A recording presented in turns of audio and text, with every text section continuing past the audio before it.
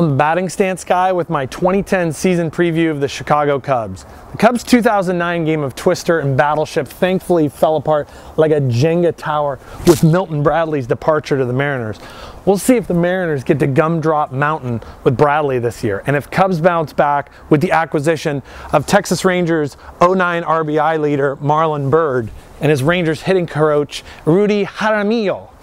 I've noticed something strange through the years. When a team keeps a lineup together for a few years, that team often makes the playoffs.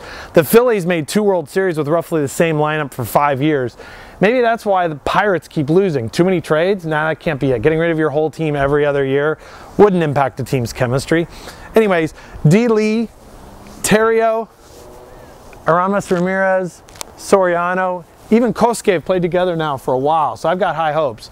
The Greg experiment is over, the Marmol experiment begins. Dear baseball gods, the friendly confines need a World Series. In a year when the Saints won a Super Bowl and Butler's played in a national championship, clearly the Cubs can win the series. I mean, what the Samarja is going on here?